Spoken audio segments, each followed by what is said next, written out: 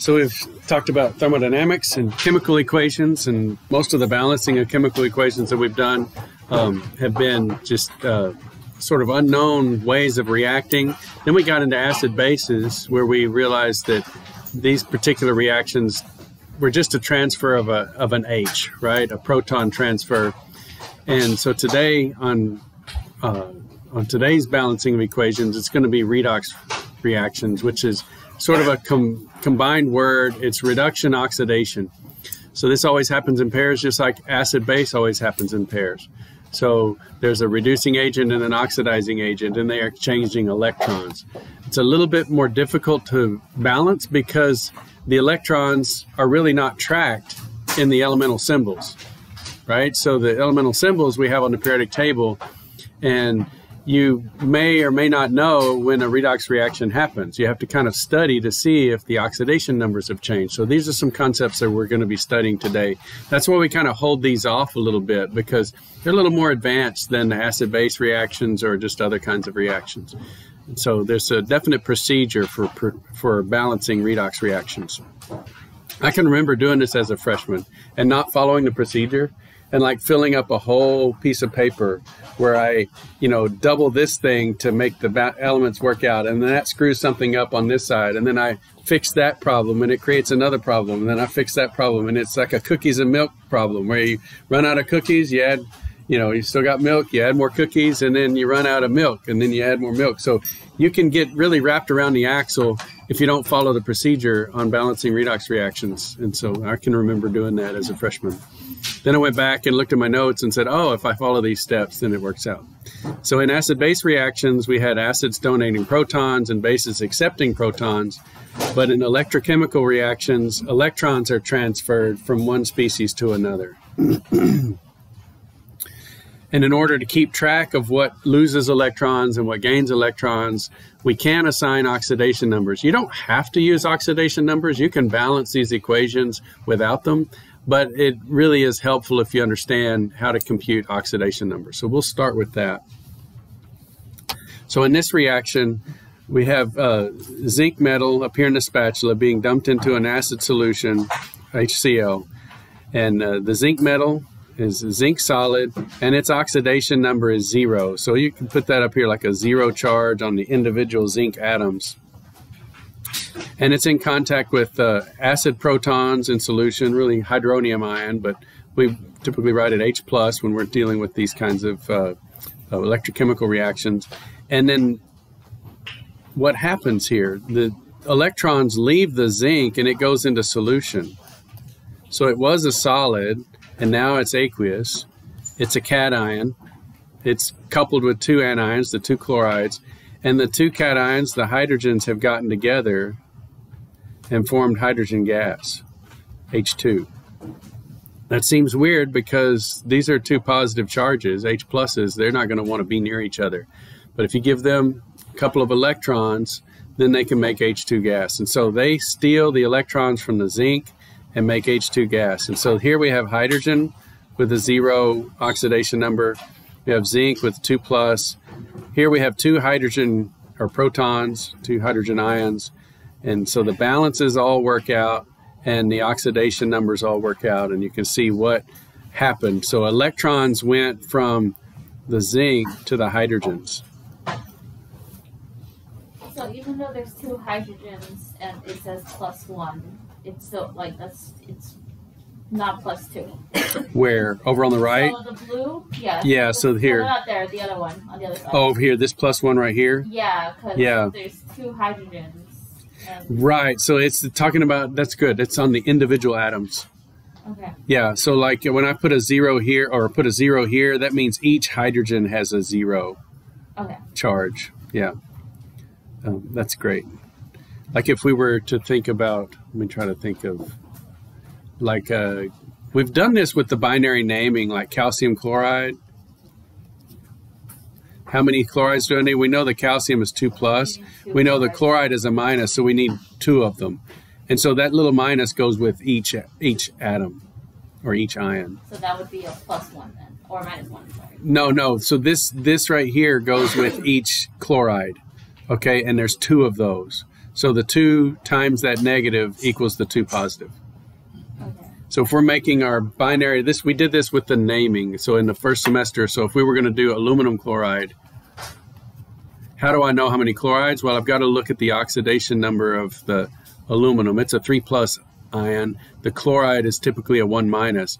And so if I want to balance the charges, I need 3 of those negatives. Okay. Yeah.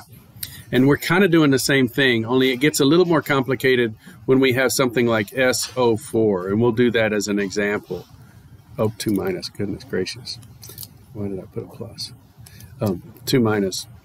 So we can have the oxidation number for each of the oxygens and the sulfur. So we can break down the polyatomic anions and molecules to look at the oxidation numbers of each of the atoms.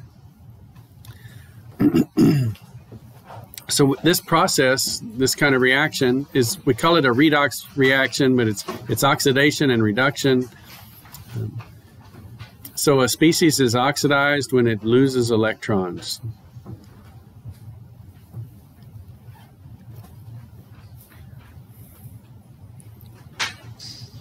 Okay. And so oxidation is this loss of electrons. And then a species is reduced when it gains electrons. And so reduction is gain of electrons. So what are we talking about? We're talking about reactants. So you could maybe even mark through species and say a reactant.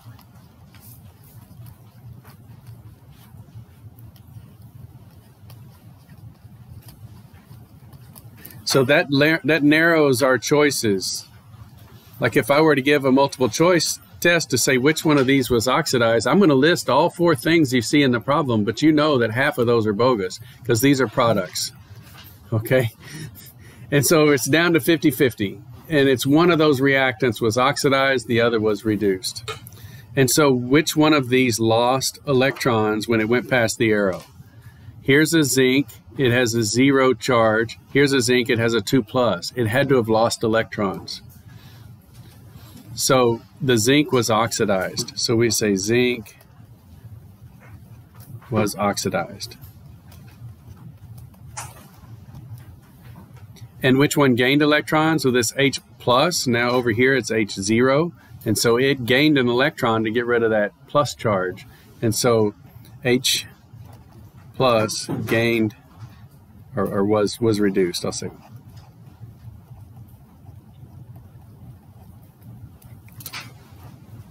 And so the way you can remember this, the way we remember this in Texas is oil rig.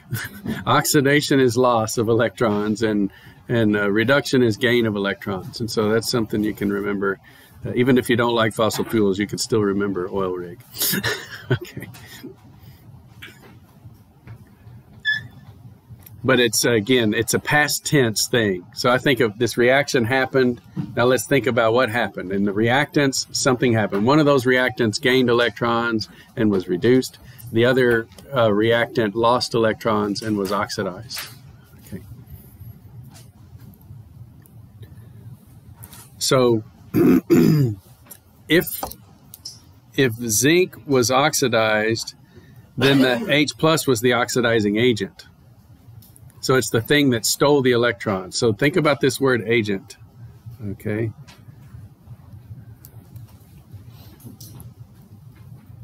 And so this is always, you know how in acids and bases, we have acids and their conjugate bases, they form those pairs.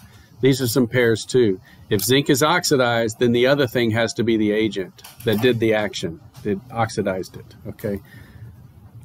And so then if what was oxidized was the reducing agent. So if hydrogen was reduced, then zinc was the reducing agent. So you got to really pay attention to the grammar here and the endings of the words, okay? And so you can think, if zinc was oxidized, who did that, right? You look at the reactants, it's the other guy that did that. And if hydrogen was reduced, then who did that? Well, it was the zinc. So that's just, people make that much harder than it needs to be.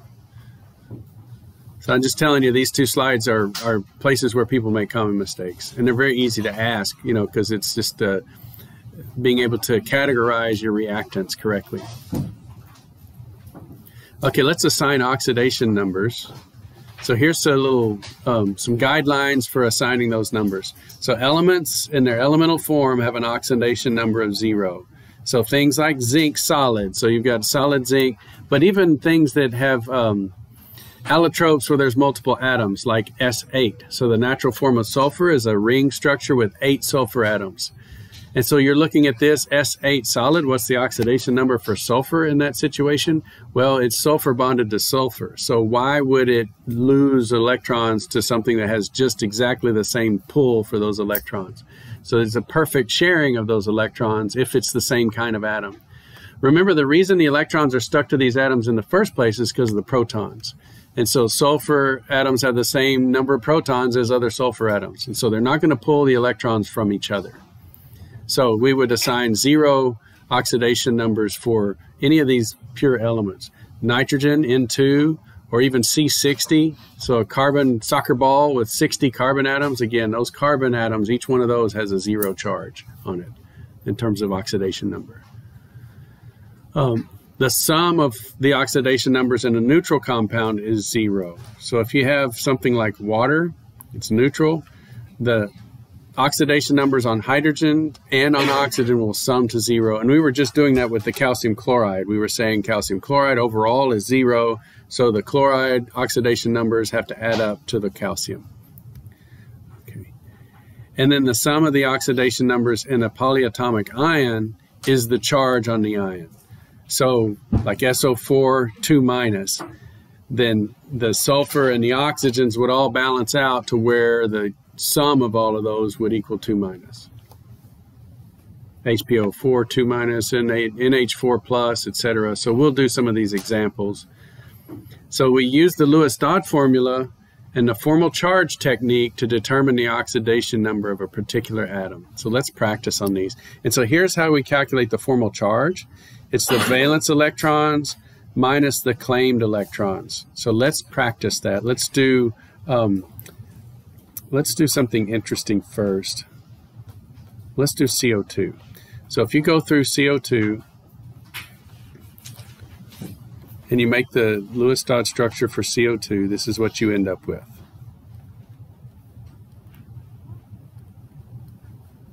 It had to share the double bonds because of the octet rule. So we had 8 electrons for oxygen, 8 electrons for carbon, and 8 electrons for oxygen.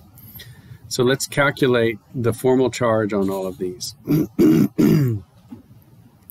So for this oxygen, we come in with 6 valence electrons. Okay, so how do we know that? Well, it's way over there. You see that Roman numeral at the top, 6? It's the 6th column, not counting the D block elements. And so that's the number of valence electrons it has. If we go fluorine and neon, you see that gets you to 8. And so you know that the noble gases have 8 valence electrons. Halogens would then be 7. Oxygen would be 6. So if you don't want to count from the left, you can count from the right. Just subtract down. Nitrogen would have 5, right? So it's 3 away from 8. Okay. And so that'd be the 6 valence electrons on oxygen. Now, how many can it contain? How can it claim? We're going to break these double bonds for the purposes of calculating the formal charge. We're going to break these in half. Okay, and so we're going to just count 1 electron for each of those bonds. So 1, 2, 3, 4, 5, 6. So minus 6, and I'm going to call these CE, claimed electrons. Right? Claimed electrons, I'm going to call it CE. And these are VE. Okay, so that you know my terminology. So we have 6 minus 6, so it has a formal charge of 0. And in fact, any kind of oxygen like that, that has 2 lone pairs and 2 bonds, is going to have a formal charge of 0. Let's look at the carbon. We split these bonds in half. The carbon comes in with 4 valence electrons. And it can claim 4, because each of those bonds gives it 1. So it has a 0 formal charge. So we could put a 0 by that atom, a 0 by the oxygen, a 0 by that. Let's do... before we get into... let's do NH4. That'll be a nice, easy introduction. So We'll just do the freshman chemistry Lewis dot structure without the three-dimensional shape. So no Vesper shape here. We'll just do NH4.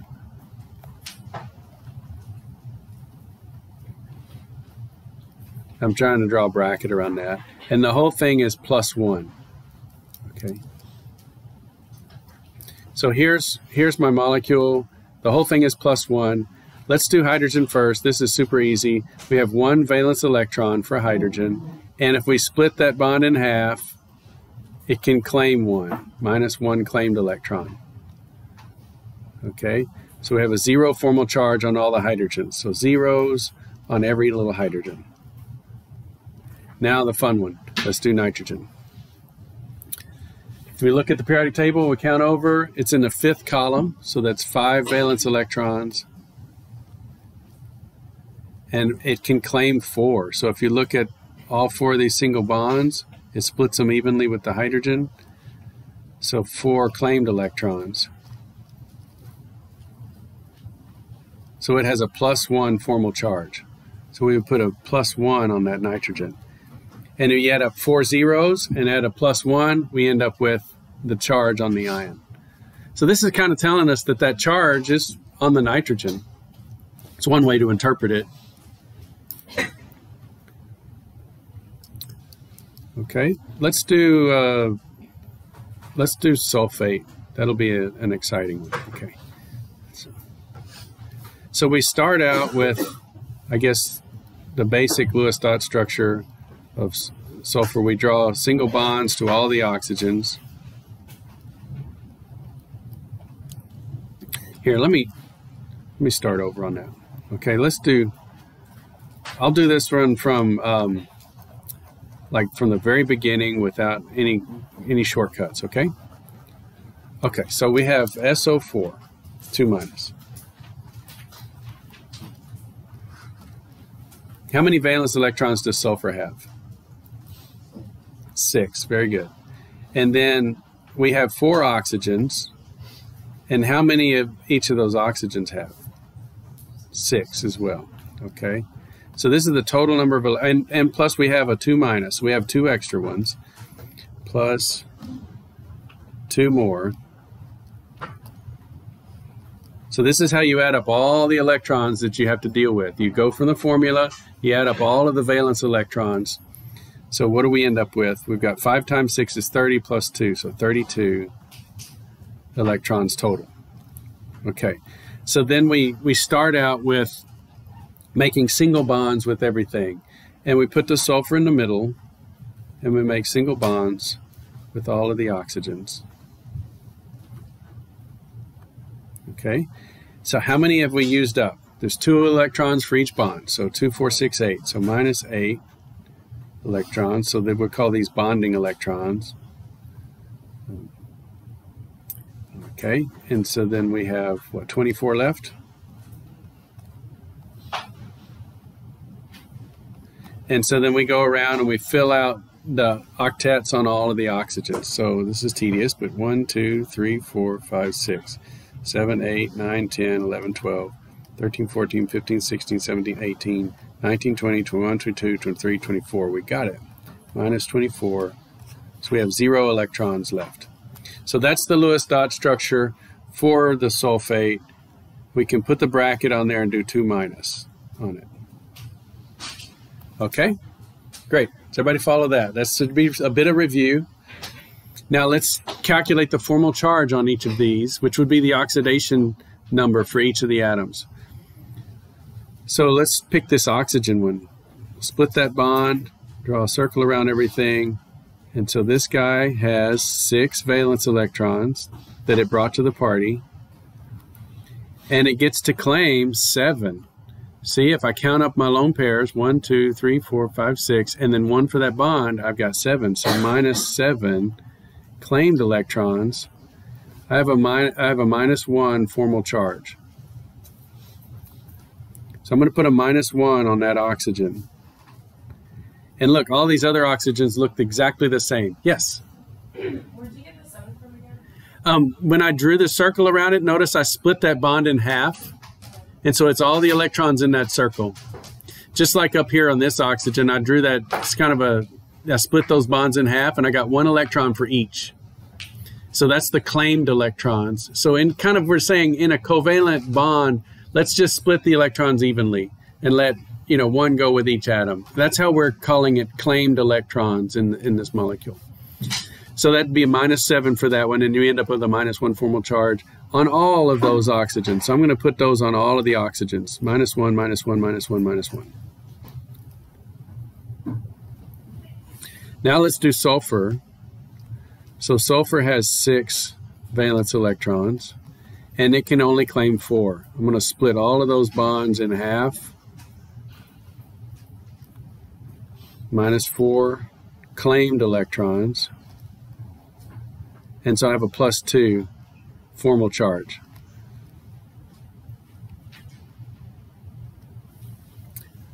And if you add up all those charges, they add up to -2. Is that cool? Okay. Is there a way to draw this molecule where we don't have so many big formal charges? I wouldn't ask, right, if there wasn't. So let's think about this. This is another way to sort of finish out the Lewis dot formula. I don't know if they taught it to you in your first course, but I'm teaching it to you now. So if I've got a negative charge right next to a positive charge, I'm going to want to share that negative electron. It's going to pull that electron towards it. So let's make some double bonds. So if I draw this SO4 with some double bonded oxygens,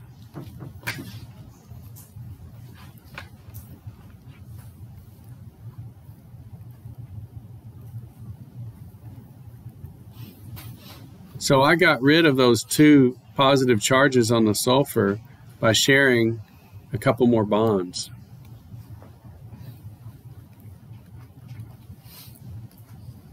Let's see what that did for us in terms of formal charge. Remember on CO2, when I had this kind of oxygen, what was the formal charge on this kind of oxygen? A double bond and 2 lone pairs. It was a 0. I brought in six valence electrons, and I could claim 6, and so that had a formal charge of 0. So this one has a formal charge of 0. This one has a formal charge of 0. This one is still a -1. We don't have to redo it because that's what we have down below, -1. Let's do sulfur now. So looking at this, if I draw a box around sulfur and I break all the bonds evenly, okay, sulfur brings in 6 valence electrons, and it gets to claim 6. 1, 2, 3, 4, 5, 6. And so it has a formal charge of 0. And yet all of them still add up to 2- because I still have 2 oxygens that are -2. Okay. Why didn't I make double bonds out of these? Well, the sulfur is already down to 0. It doesn't want any more electrons. Okay, so sharing 2 double bonds, making 2 double bonds was enough to get the formal charges as small as possible across the whole molecule.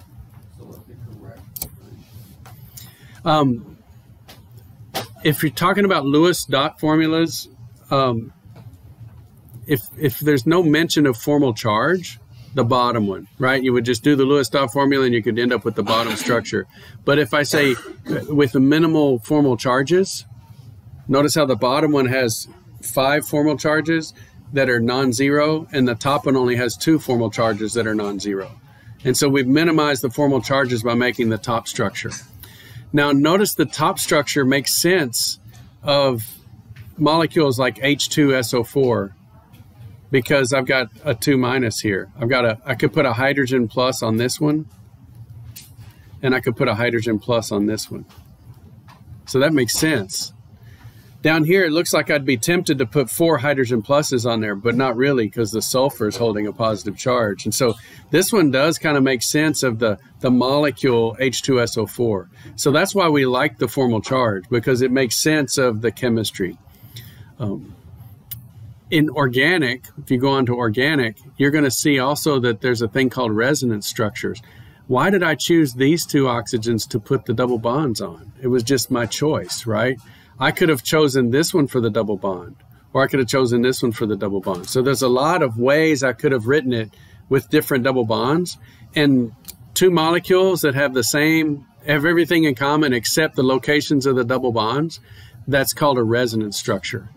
And that's a really important thing in organic. So just a little foreshadowing there. If you go on to organic, if we put the double bonds in different places, but the rest of the molecules the same, that's called a resonance structure. It's like the electron cloud has resonance, like it's ringing between all the different structures. And so it's, yeah. So now let's get into the meat of everything, the balancing of the redox equations. I think this is fun. It's way better than Sudoku and easier in Max case. You know, it's like a puzzle, right? You got a problem and you're like, how do I balance these things? I've got to split them into two reactions on paper, and I can balance the reactions separately and then combine them in the end. So we're going to split this into two reactions, and then you follow these steps in order, and it's easy. If you don't follow it in order, you can waste a lot of time. Yeah. So here's your half reaction method. I put a big star on this page. You should too. These are the rules, or the order, the procedure. So first step, break the reaction into two half reactions. Most of the time this is easy. There's a few weird examples that make you scratch your head a little bit, but most of these are real easy. Balance each half reaction independently. And how do we do that part? Okay, these are the specific rules. You first balance all the elements other than hydrogen and oxygen. Just save those for the end. Okay, so if you've got zinc or iron or chlorine or whatever, any of those elements, you balance those first and just ignore the hydrogens and the oxygens. Then you do the oxygens next. So if you see two oxygens on the right, then on the left you add two waters. Okay, so if you have three oxygens on the left, then you put three waters on the right. So oxygen equals water when you're balancing these half reactions. You're using water to balance the oxygens. Most of these are aqueous solutions, and so water is readily available to participate in the reaction. Then you clean up the mess you made by adding all of those H's with the water by adding acid protons. Okay, so that's the handle you have on fixing the H's that you just added. So maybe there's no hydrogen in your problem at all. You've got oxygen. You start adding waters, and now you got hydrogen in your reaction. What are you going to do with that? Well, you start adding acid protons to balance out the hydrogens. But now you're adding positive charges. So you're going to have to balance those charges by adding electrons. And so in these half reactions, electrons will be one of the reactants and one of the products. Okay. And so then we'll match them together to get rid of the electrons and cancel the electrons. So that we multiply those half reactions by integers so that the electrons delivered by one reaction will be absorbed by the other reaction. And then we can sum everything together, add them together. We subtract things that appear on both sides. Like if I had 3 waters on the left and 5 waters on the right, I subtract 3 from both sides. So I only have water on one side. So we learn by doing, so let's jump in and do one. We have done acid-base titrations where we had to put an indicator in. We could also do redox reactions by titration. And so if you want to know, like, I don't know, if you're trying to titrate, say, some sort of battery reaction or something, and you have the electrolytes and you have the active species in there, you could use a redox reaction to titrate those battery components because it's a oxidation reduction reaction, not an acid-base reaction. And potassium permanganate is a really good oxidizing agent, and it happens to be dark purple. And so if you put it in there and it oxidizes something in solution, the purple color goes away because the permanganate reacted. But one drop passed, when you run out of, say in this case, oxalate, when we run out of oxalate, the very next drop of permanganate turns the whole solution purple. So it is its own indicator. So this is a great way to do titrations. The oxidizing agent and the indicator are the same thing. And when you run out of the thing that's being oxidized, then the purple color stays. So let's balance this reaction. So we're just given the main parties here, and we're going to balance these. So when I say it's kind of easy to break it into half reactions, look what I'm talking about. One half of the reaction will be everything that contains manganese. So that will be one half reaction, and the other half reaction will be everything that contains the carbon for the oxalate. So we look at the reaction, we're like, okay, there's something going on between manganese and carbon here. So we'll pull the manganese ions out and the carbon ions out, and we'll balance those as two separate reactions. So let's do the carbon one first. These are the main species that we have here.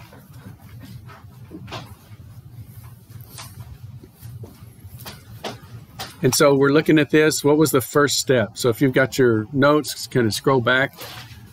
The first step was break them into half reaction, so we did that. So what's this next step? Elements other than hydrogen and oxygen. So to balance the carbon, we add a coefficient of 2.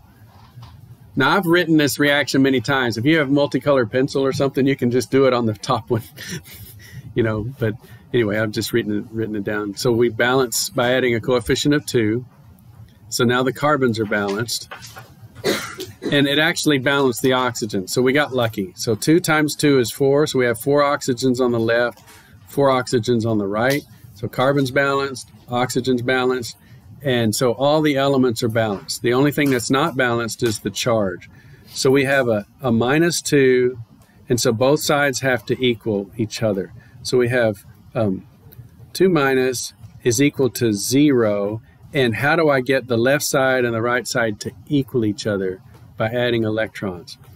And when you add electrons, you're adding negative charges, so you can only subtract things. So I can't put electrons on this side, because if I put electrons on this side, I'll have a minus whatever. And so it would just get more negative, and that's never going to equal 0. So I can't put electrons on this side. I have to put them on the more positive side. So if I add 2 electrons over here, then I have 0 minus 2 on the right and a minus 2 on the left. So they equal each other. So that takes some thinking. That's part of the puzzle. It's like, which side do I put the electrons on? And so I have a -2 is equal to 0 minus 2. And so the charges balance out. Any questions on this one before we get to the more complicated permanganate? Complicated. Yeah. Yes. Yeah, so yeah, that's right. Yeah, that's true. Phenomenal. Okay, so let's do the permanganate. And so there's the main players. The MnO4 became Mn2+ in this reaction. And so we balanced the manganese already. So to do the oxygen, we have to add 4 waters to the right side. And so we have the MnO4 gives Mn2+ plus 4 waters. And this is what I was saying. Now we've messed things up. We've got hydrogens. And so we've got to do something with the hydrogens next.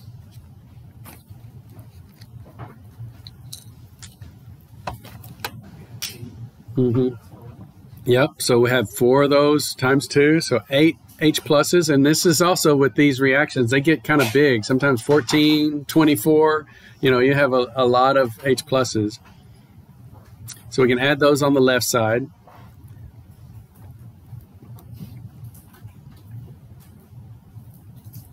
Okay, so now all the elements are balanced. We have a manganese on either side, 4 oxygens, 8 hydrogens, okay? And then we've got to balance the charge. So how do we see that? So we've got a +8 over here. Let's go ahead and write this out. +8 minus 1 is equal to +2 plus 0. So I've got all the charges on there. So on the left side, what have I got? I've got 8 minus 1, which on the left side is 7, and on the right, I just have 2. So notice I don't have to get 7 down to 0, I just have to get 7 down to 2, so that they balance. That's another place people go wrong. They see 7 pluses on the left and say, like, put in 7 electrons. No, you've gone too far. You just bring it down to 2, because that's what's on the right side. Yeah. So we're just going to add. We need a -5 over here to get it to balance. So is your goal to always have the reactant side, like prioritize that side over the product side? No, it's just whichever side is highest. So on the left side we had a +7, and on the right side we had a +2. And so the +7 is the most positive side. So that's the side we're going to add electrons to. We're going to bring it down to 2 so that it balances. So we add the 5 electrons, and so now we have a, so let's show the balance. -5 + 8 -1 is equal to +2. Yeah. And now all the charges are balanced, all the elements are balanced, and so this is a balanced half reaction. And the nice thing is you can check your work. You can look to see that the charge is balanced. That's what I just wrote above that one. And you can also check that the elements balance. 4 oxygens on either side, 1 manganese, 8 hydrogens. And so there's lots of ways to check. This is why I said it's like Sudoku, but even better, right? Because you can check the column, you can check the row, you can check the box, and all of that. There's lots of ways to check your work on these. Yes? Does it matter the order? If I said 5 electrons plus 8 hydrogens, could you flip it around, or does it matter? You can flip it around. It's just like algebra. You know, you could have 2x plus 3y or 3y plus 2x. Yeah, same thing. And it's, if you think of it mathematically, it's very similar. Like just how you could subtract something from both sides. Later on, when we have waters on both sides, you could subtract. I have, 5x on one side and 3x on the other. I could subtract 3x from both sides. And the same with the elements. Yeah. Okay, so now we combine the half reactions. So we got to write them out again.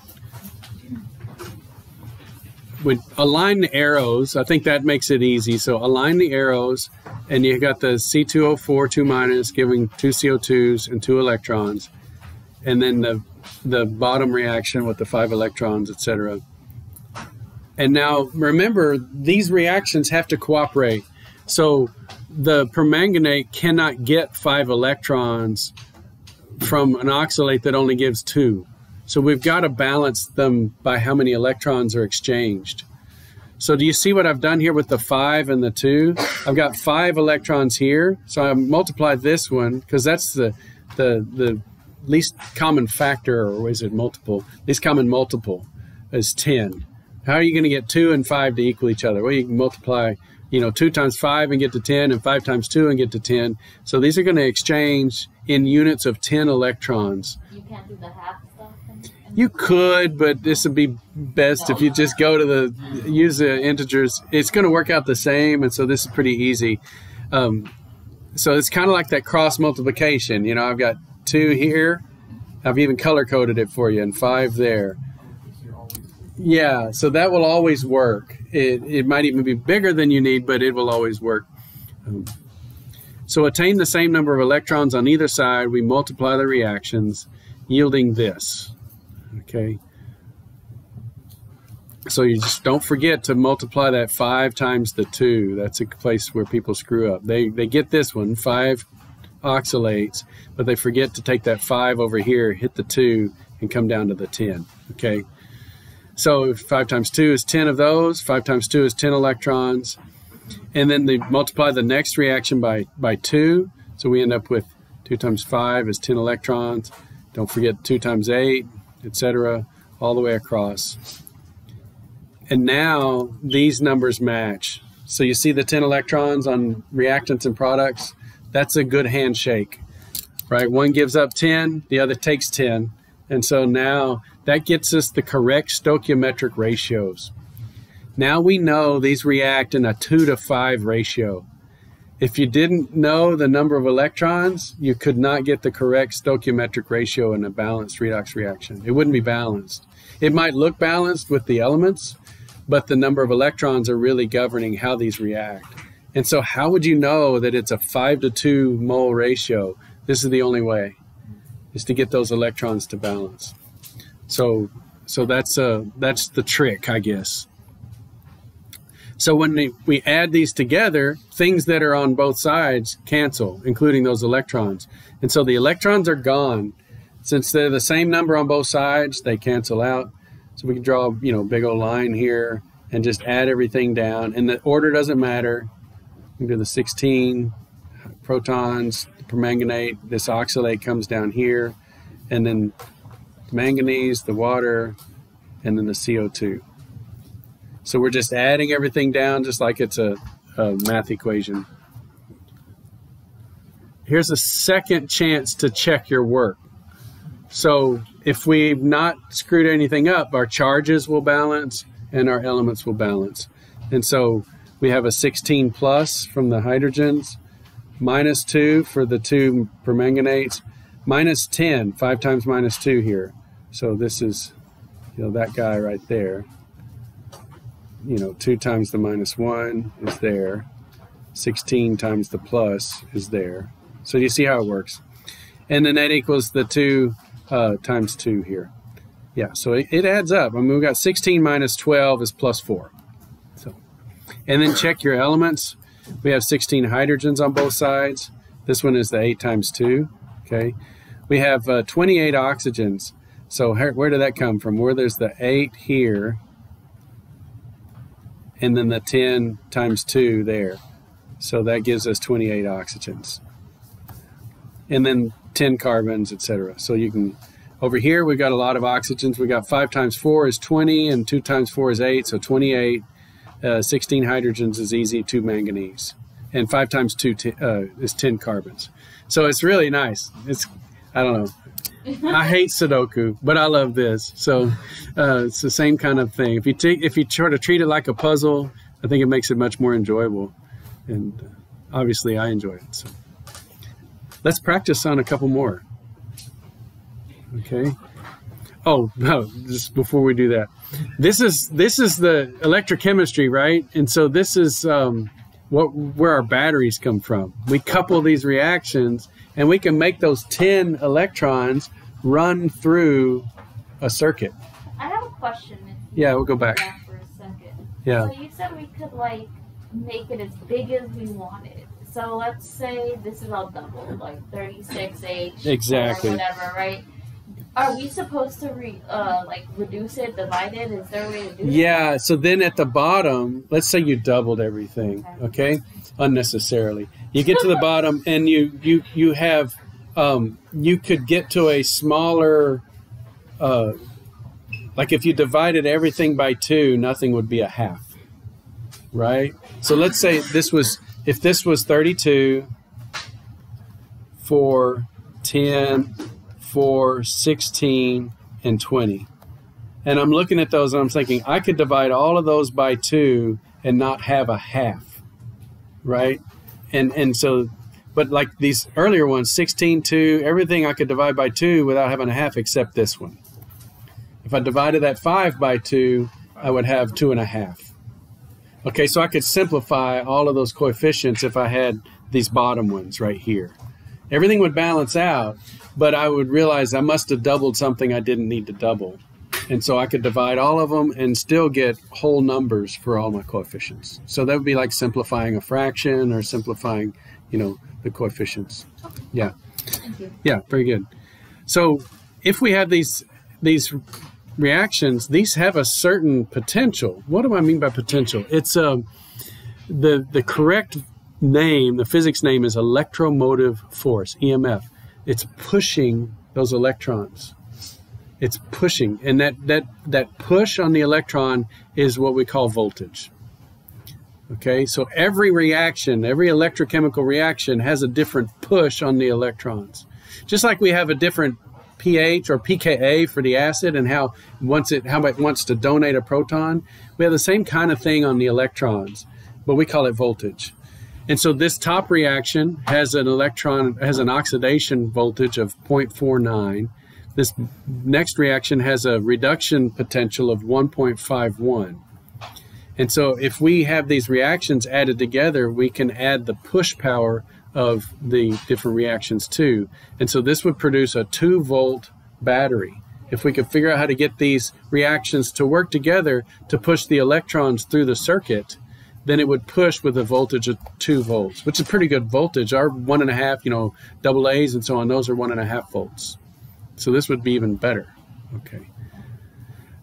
So this is the electrical potential of the system at 1 atmosphere, 25 degrees C, and 1 molar concentrations for all the aqueous species. And here's the thing.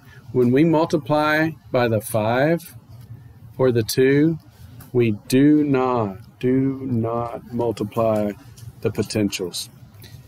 We multiplied the delta H of reactions, we multiplied the delta G's, the delta S's, but for voltage, we do not multiply those push powers. It's because it's a force, not a quantity. Think about the joules of heat that leave the system. If I have twice as many reactants, I have twice as much heat coming out. But this is push power, okay? Current is amount. This is voltage. So think of voltage like a waterfall, okay? So I've got a waterfall here, and the water's pouring over. Okay, so voltage is altitude. Okay? And current, this is current. Current is sort of the width.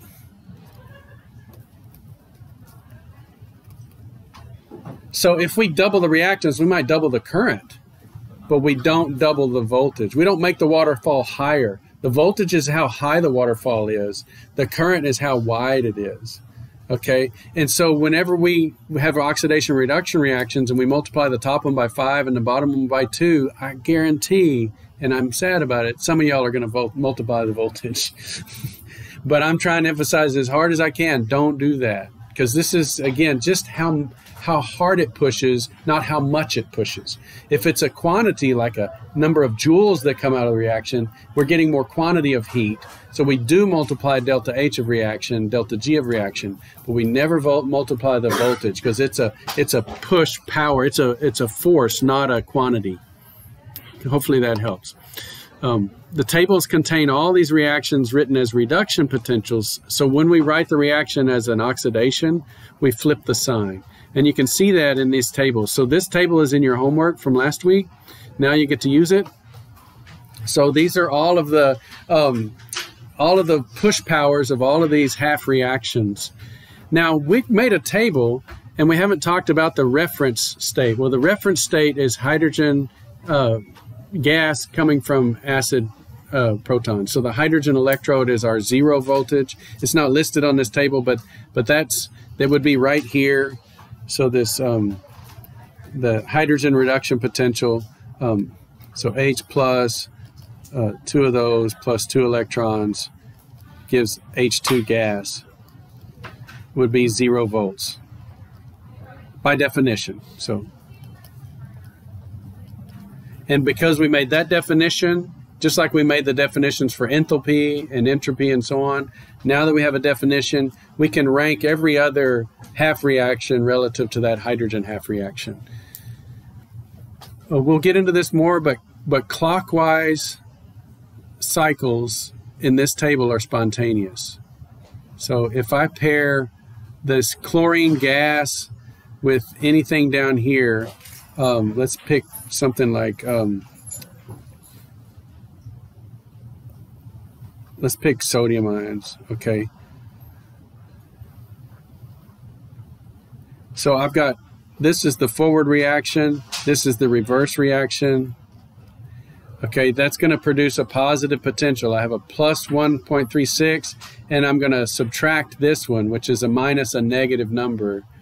And so I'm going to make sodium, oh, I did aluminum. So aluminum go to aluminum 3+, and chlorine will go to chloride. And so these are the reactants here. If I put chlorine gas on aluminum metal, it will destroy it. Yeah. And it will make chloride and aluminum cations. So it'll steal those electrons from that aluminum, oxidize the aluminum, and the chlorine will make chloride. And if there's water involved, so it could be aqueous, it's going to really go fast.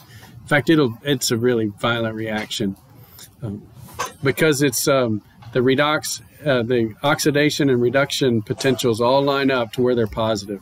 And so positive reduction potentials are spontaneous, and we'll get into that next time. All right, so enjoy.